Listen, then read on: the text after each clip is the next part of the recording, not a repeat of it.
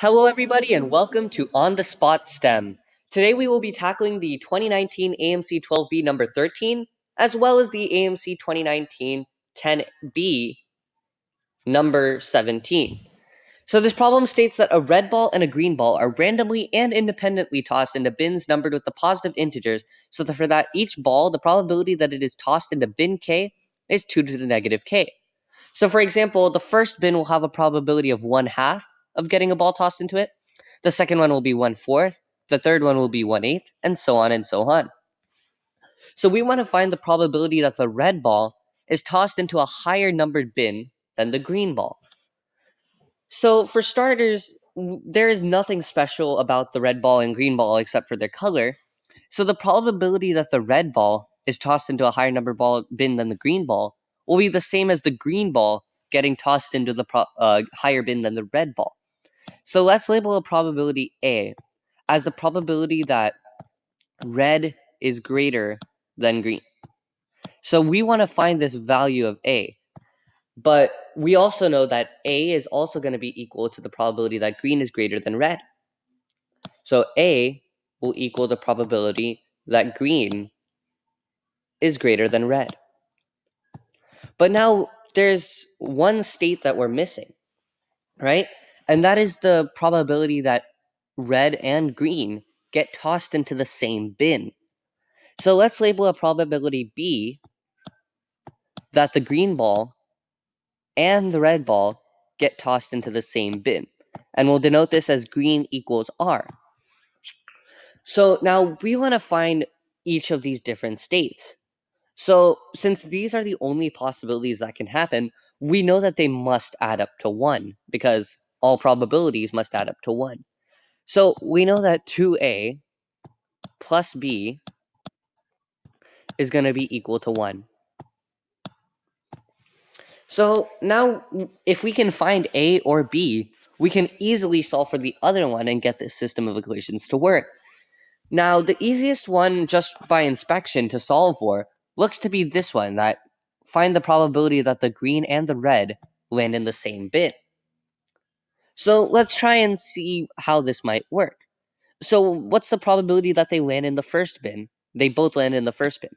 So I have a 1/2 probability that the green one lands in the first bin times a 1/2 probability that the red one lands in a first bin. And I get a probability of 1/4. Okay, this is for the case when they both land into the first bin. What about when they both land into the second bin?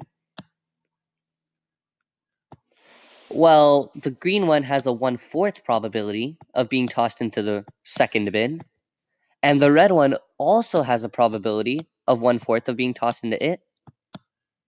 So our total probability is 1/16. Now, let's try and generalize this for the kth bin.